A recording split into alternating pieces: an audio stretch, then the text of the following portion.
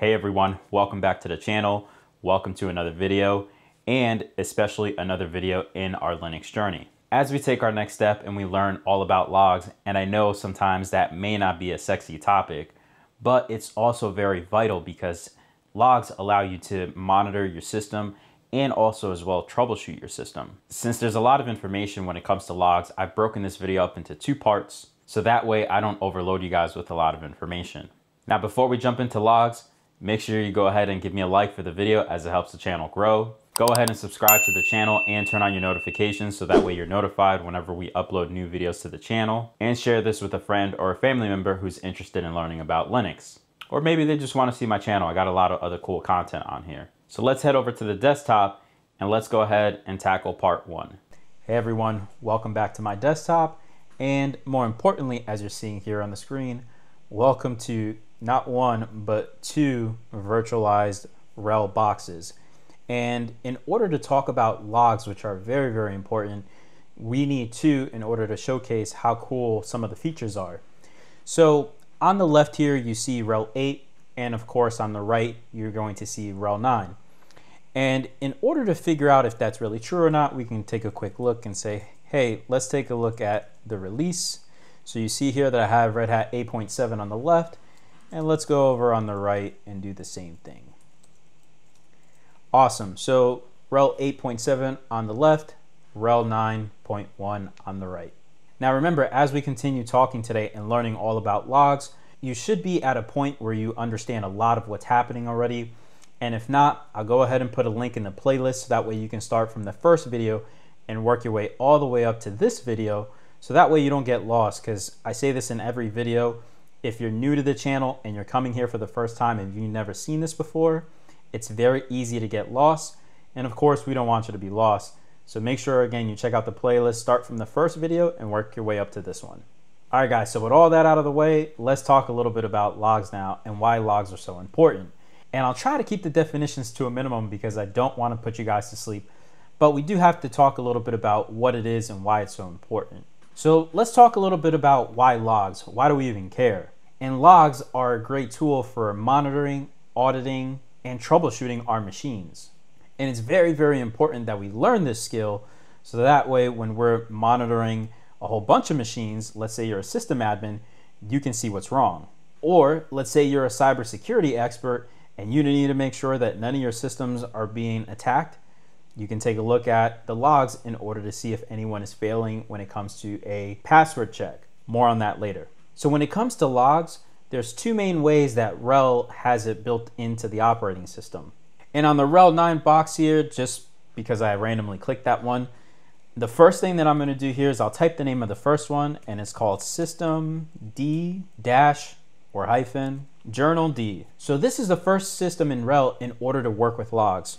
And the next system that we're going to talk about is called Rsyslog. So now that you know the two names of the different systems, let's talk a little bit about each of them, and we'll do some examples so that way you can see what is the benefit of having one versus the other. So let's start on the first one, which is systemd-journal D, or I'm just going to be calling it journal D from now on.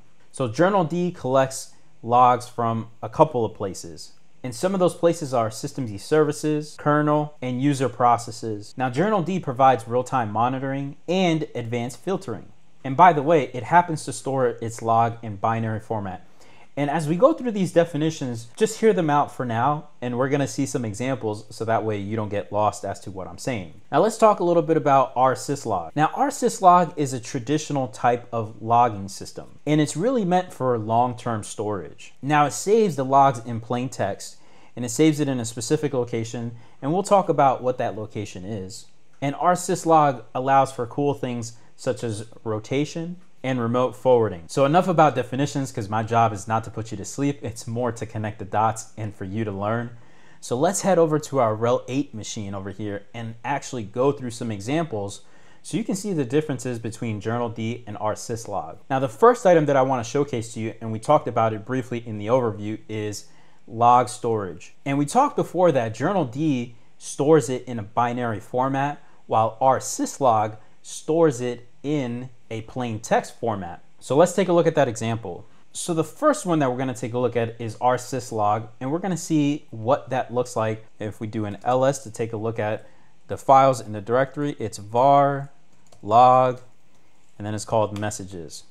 And you can see that the file actually exists.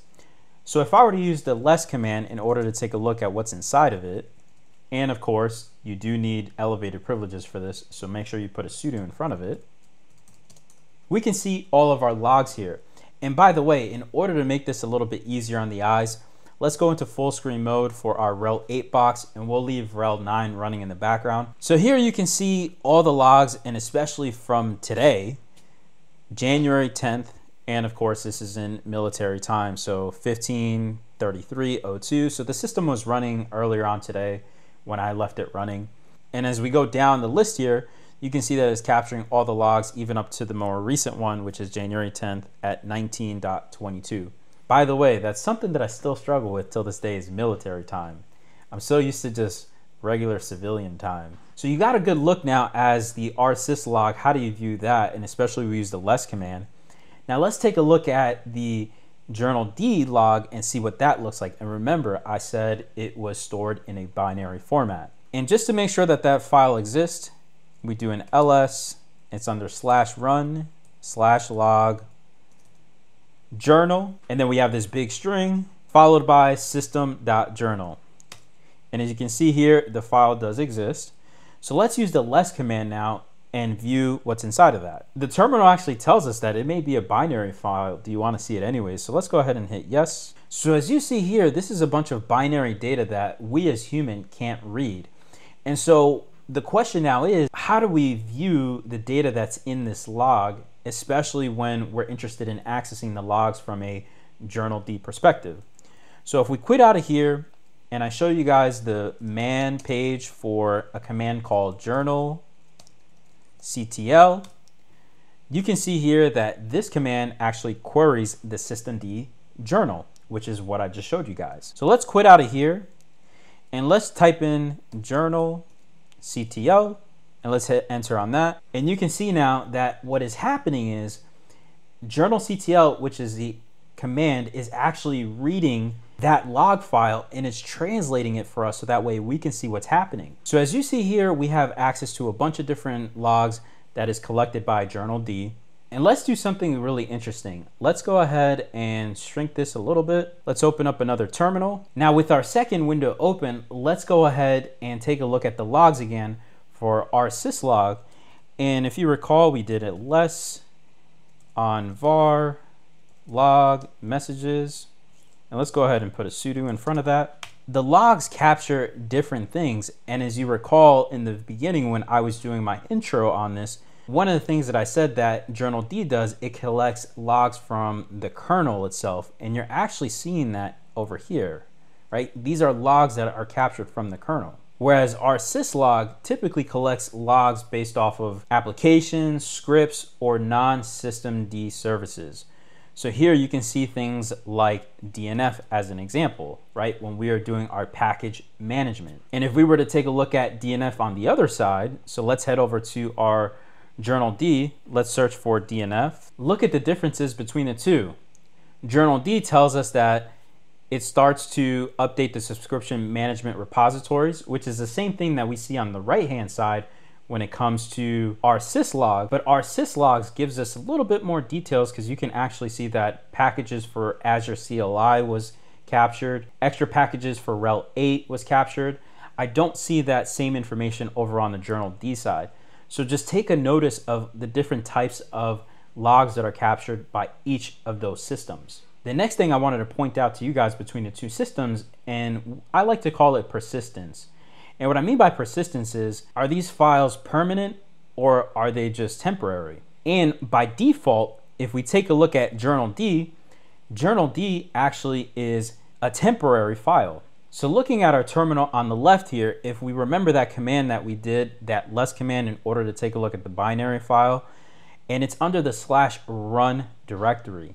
That directory, especially when you follow the full path, that is just a temporary directory. So meaning after a reboot, all that data actually disappears. And there's actually a way that you can set journal D to save that data permanently. But we're not actually going to show you that. And the reason why we're not going to show you that is because one of the default features of our syslog is to save data permanently. And it saves it in a couple of locations, and we'll talk a little bit about that. So that's an interesting relationship between the two.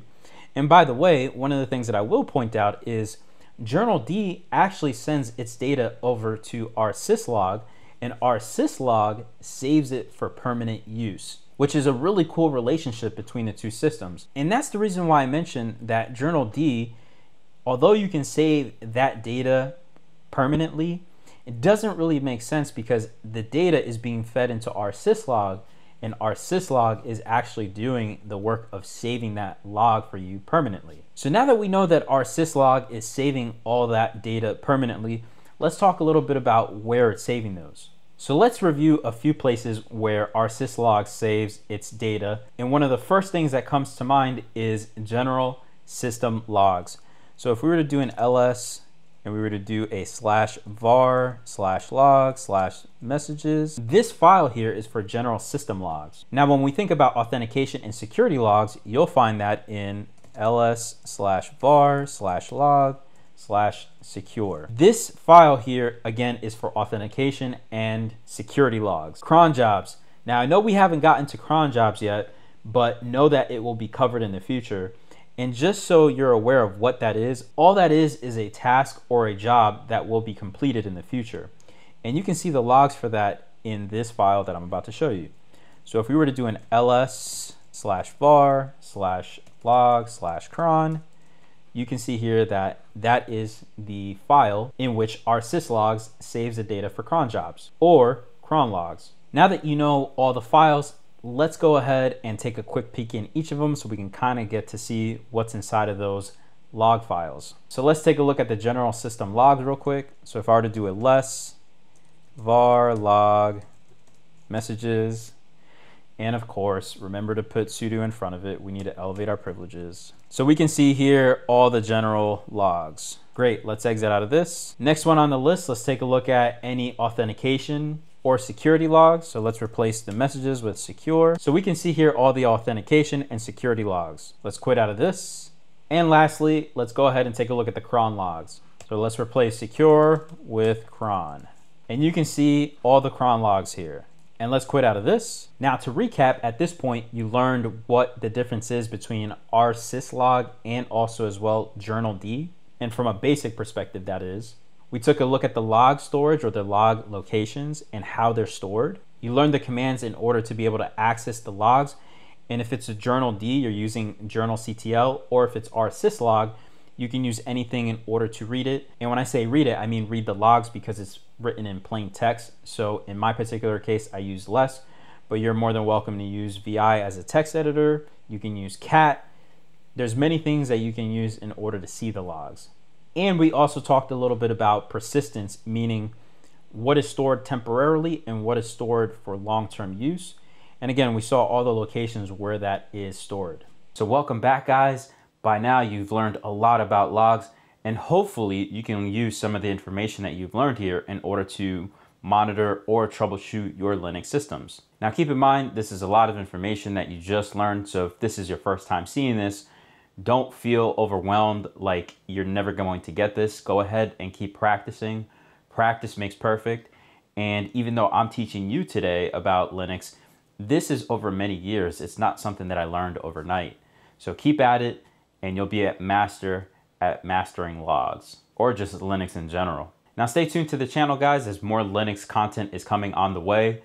But until then, make sure you go ahead and give me a like for the video as it helps the channel grow. Subscribe to the channel and turn on your notifications so that way you're notified whenever I upload new videos to the channel. And share this with a family member or friend. Thanks for watching, guys. I'll see you in the next one.